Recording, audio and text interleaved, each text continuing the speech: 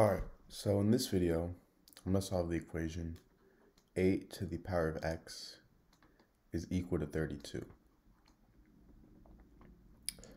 So, to solve this, I'm going to start by taking the log on both sides. So I get log of 8 to the power of x is equal to log of 32. And now if I have something in the form log of a to the power of b, I can move this exponent b to the front of the logarithm.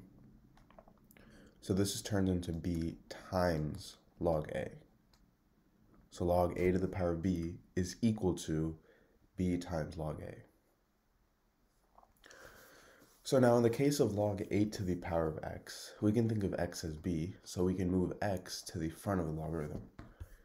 So I get x times log of 8 is equal to log of 32.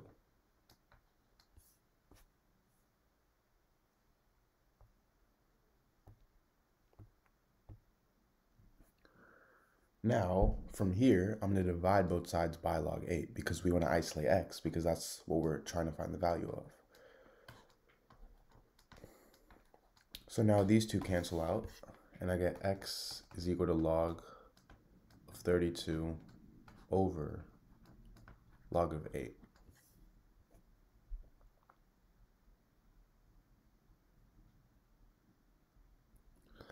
Now, log of 32 is the same thing as log of 8 times 4.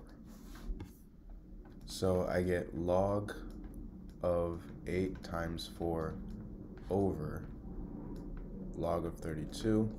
And if I have something in the form log of a times b, this is equal to log a plus log b. So in this case, this is going to equal log of 8 plus log of 4, and I have this over log of 32.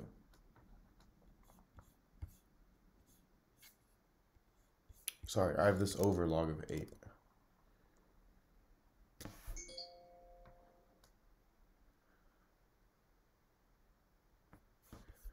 Now, this turns into log 8 over log 8 plus log 4 over log 8. So now these two cancel out to get 1. So I get x is equal to 1 plus log of 4 over log of 8.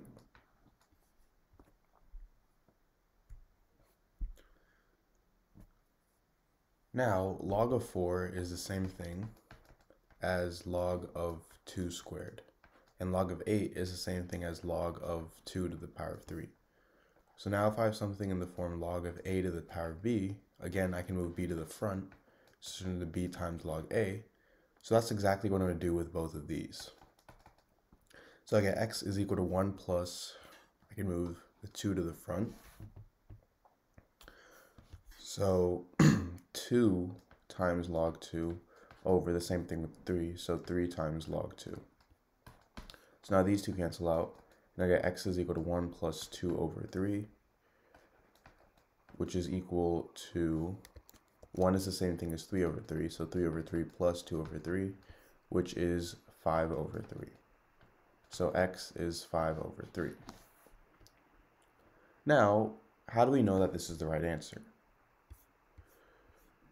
So, going back, we have a to the power of x equals 32.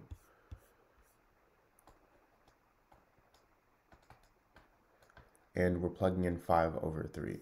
So we get 8 to the power of 5 over 3 is equal to 32. Now, if you already know, 8 is the same thing as 2 to the power of 3.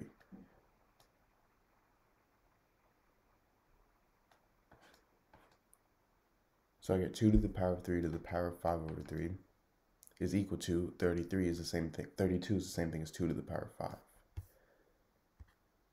And if I have something in the form a to the power of m to the power of n, this is equal to a to the power of m times n. So these two 3's cancel out, and I get 2 to the power 5 is equal to 2 to the power 5, or this is the same thing as 32 is equal to 32.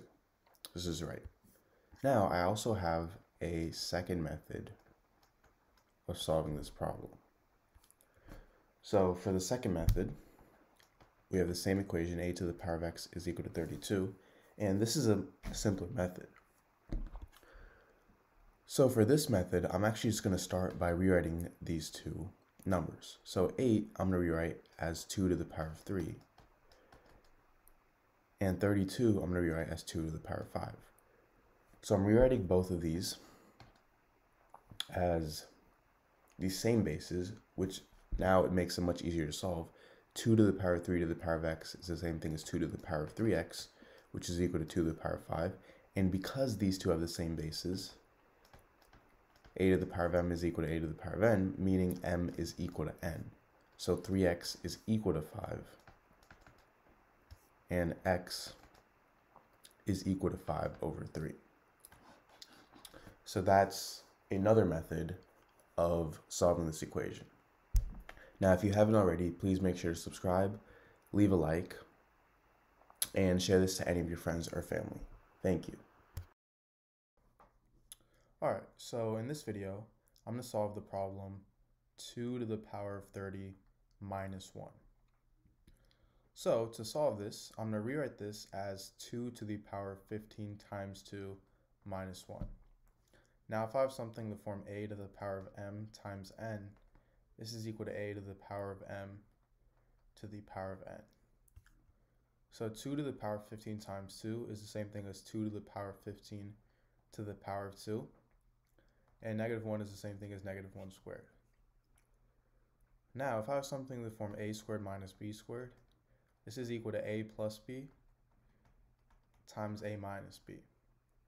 So in this case, a is 2 to the power of 15, and b is 1. So now I have 2 to the power of 15 plus 1 times 2 to the power of 15 minus 1.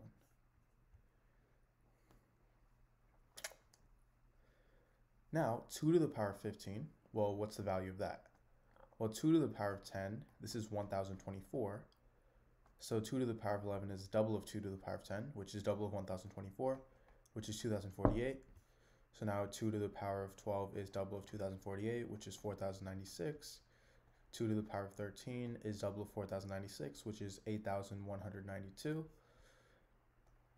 2 to the power of 14 is double of that, which is 16,384. And finally, 2 to the power of 15,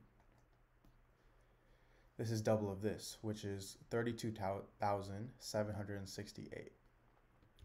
So I have 32,768 plus 1 times 32,768 minus 1.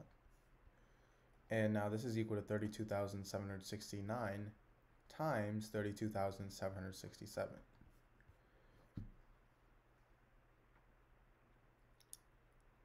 Now, a simple way to solve this, instead of having to actually multiply them the regular way, is to write this as 32,000 plus 769 times 32,000 plus 767. Now I'm going to distribute. So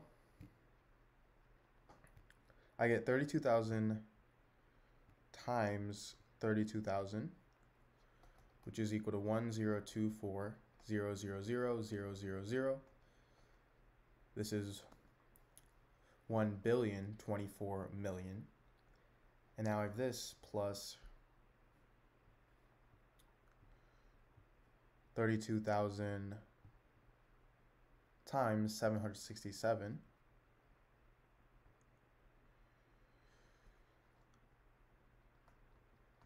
plus 769.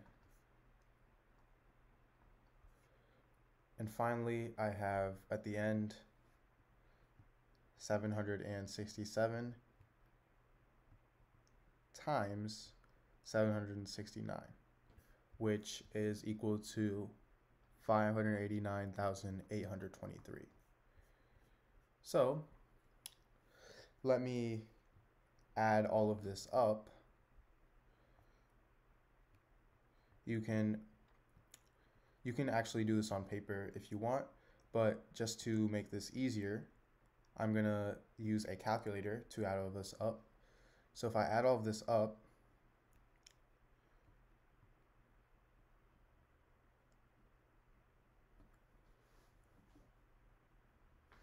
I get 1,073,741,823.